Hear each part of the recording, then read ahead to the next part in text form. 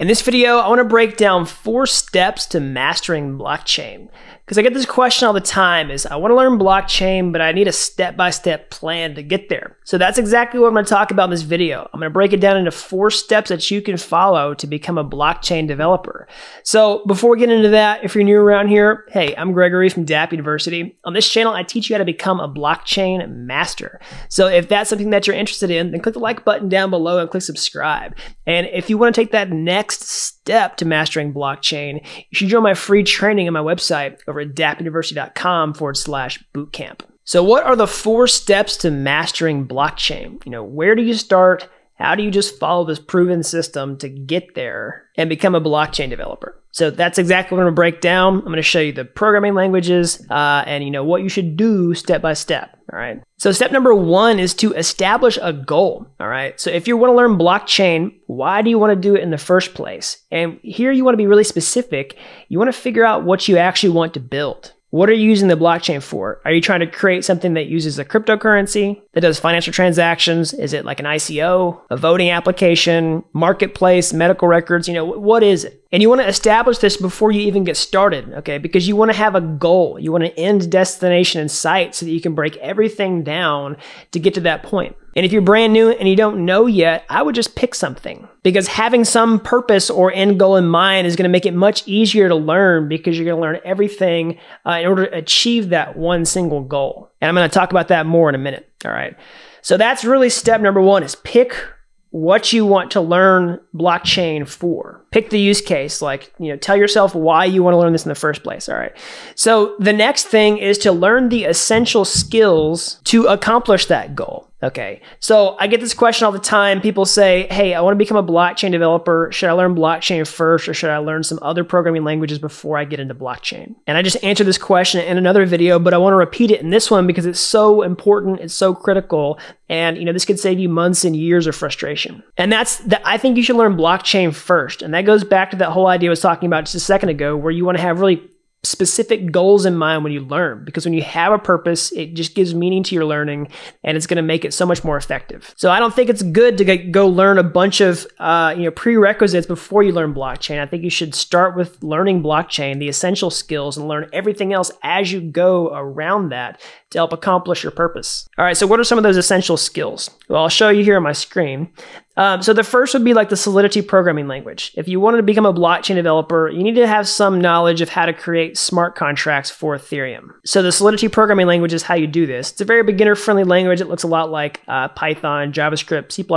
It's a pretty easy language to pick up as a beginner. And learning about Solidity and how it works is going to teach you a lot about how the blockchain works in the first place and how a public blockchain like Ethereum functions. Okay.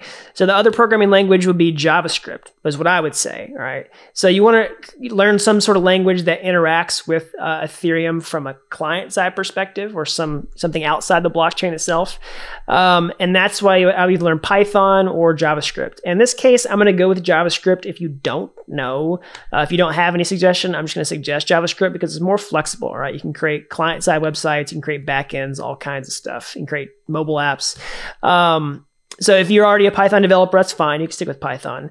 But I'm going to tell you about JavaScript and Web3.js, because this is the library that teaches you how to interact with Ethereum from a client perspective. So you can create transactions. That's fundamental for learning blockchain development. How do you just send cryptocurrency on Ethereum? How do you create other types of transactions, like interacting with smart contracts and things like that? So Web3.js is definitely a must-know skill. That's a part of that second step. So if you're a Python developer, or you're sure that you want to learn Python for whatever your use case is, maybe you want to build a backend or some other type of app, you could also check out the Web3 Py version of Web3.js. Okay, there's other languages that have this as well. Maybe you're a Java developer. There's also a Java version. So that's step number 2, all right? So you want to learn the essential skills and learn everything else as you go, okay?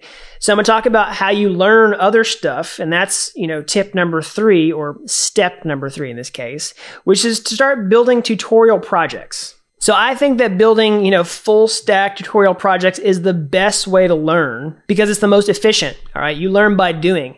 Whenever you have this purpose in mind, if I want to create this app, you learn the fundamental skills about creating Ethereum smart contracts, creating websites that talk to them, or some sort of other client. It fuses all the skills together, and you just learn by doing. it's much more effective than just doing coding challenges in your browser because it gives you context for what you're learning and also gives you an end goal, a purpose. So I'll give you some examples of these tutorials. I just released one pretty recently, full stack blockchain application tutorial where it's like a 3-hour course where I show you how to build a blockchain-based social network. That's one you can check out, dappuniversity.com/articles/blockchain tutorial. And you can also build a marketplace. I show you how to do that as well, where you can do an e-commerce marketplace on the blockchain with smart contracts. And also a really essential skill for blockchain developers, especially Ethereum developers, is having a knowledge of digital currency. So you can follow my tutorial on how to code your own cryptocurrency on Ethereum. And this is a really big thing that I would highly recommend understanding for blockchain developers, okay? So another thing, I think building full stack tutorials is the best way to learn. Now, that being said, at the end of the day, you do need to fill in some gaps, right? Whenever you just learn the minimum to accomplish these goals, you'll have some holes, okay? But that's okay. It's easier to fill these holes after you've learned how to build really foundational skills. And so I would recommend maybe focusing on, the language. So for example, maybe you build a full stack tutorial and then you go do some JavaScript lessons on the side after you've done that work. Like maybe you get stuck and you say, oh, I need to learn more JavaScript. Well, maybe go do some tutorials on the side that teach you how to do that. And the same goes for the languages for blockchain, right? So I've got other tutorials that show you how to do this. Like if you want to learn more about how to use Web3.js outside of just building applications, I've got a full, link tutorial, several videos that show you how to do that. Same thing for the Solidity programming language, right? So it's good to learn the fundamentals of these languages separately from building apps. I always just recommend you do it after you've already tried to build apps rather than before. Now, you can do whatever you want to. Maybe you're just more comfortable doing that, but I recommend the best way is to start building stuff because it's the most efficient. It gets you excited. And I see most people getting a lot of good mileage out of that strategy. So that's step number 3. All right, so step number 4, this is the final step, is to build your own projects. So one of the pitfalls that a lot of people fall into when they're trying to learn blockchain is that they get stuck in what I call tutorial hell. Basically, they do all these tutorials and they never really graduate from it and they can't get out of it. And they never really achieve their goal of becoming a blockchain developer.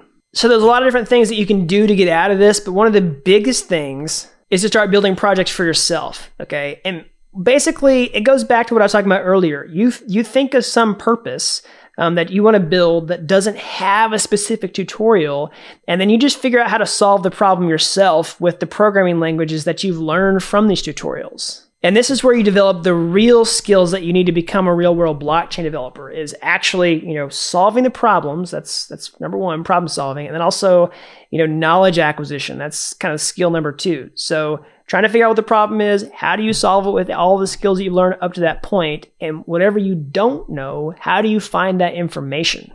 Now, if you're learning all on your own, you got to figure out how to do this for yourself. But if you have access to somebody else who can point you in the right direction, this can really speed this up a lot. So building your own project is going to solidify that learning, all right? It's going to fill in all those gaps. And sometimes this is the hardest step, but it's the most critical because there's a pain that you have to overcome to break past this. But once you've broken past it, you will have graduated from this place that a lot of people get stuck in, which is just doing tutorials and never really achieving that goal. You'll actually achieve the goal once you've mastered the skills, figured out how to, think of an idea that you want to build, and you just build it.